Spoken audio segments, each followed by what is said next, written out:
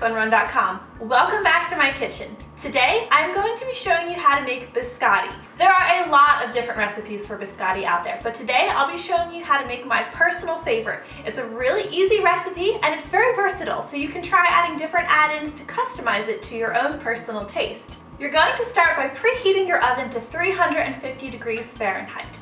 I will be using my stand mixer for this recipe, but you can certainly use an electric hand mixer instead. The dough is going to get a little stiff as we move along, so I really like having my more heavy-duty stand mixer, but I think you can get away with a hand mixer for this one. We are going to start with 10 tablespoons of unsalted butter. You want this to be softened to room temperature. Next, add 1 1/3 cups of sugar and cream until well combined. Now we'll add 3 large eggs, adding them one at a time.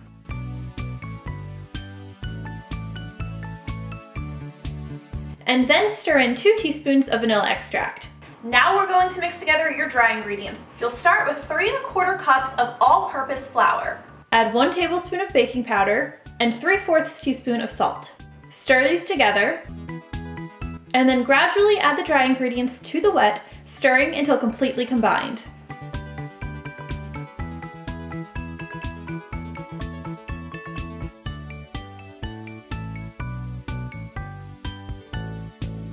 Now comes my favorite part, the add-ins. I'm going to be adding chocolate chips and slivered almonds to this biscotti. That's 2/3 cups of mini chocolate chips and 2/3 cup of slivered almonds.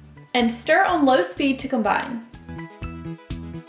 Alright, now that we have our dough made, we are going to divide this into about 2 even pieces. I recommend dividing the dough directly on a parchment paper lined cookie sheet.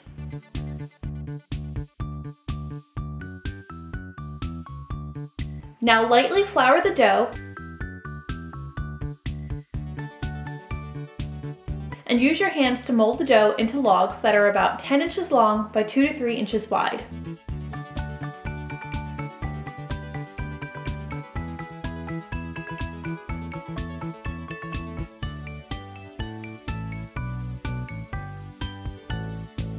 We are going to bake our biscotti for 30 minutes on 350 degrees Fahrenheit.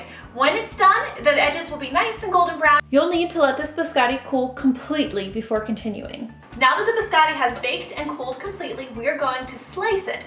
I recommend using a nice, sharp bread knife. For a classic biscotti appearance, I recommend cutting on an angle. Cut each slice about 1 to 1 1/2 inches thick.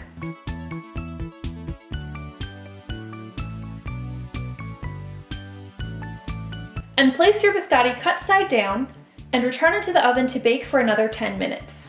After it's baked, we'll carefully flip each slice.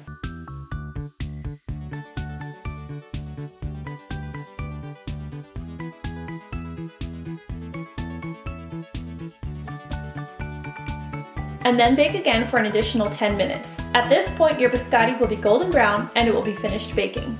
And that is how you make biscotti. It is nice and crisp, and it is so great for dunking in your coffee. I think you guys are going to love this recipe. As you saw, this recipe is really easy. So go ahead and try it at home. Try it with different add-ins and let me know what you think. Thank you so much for watching, and I'll see you next time.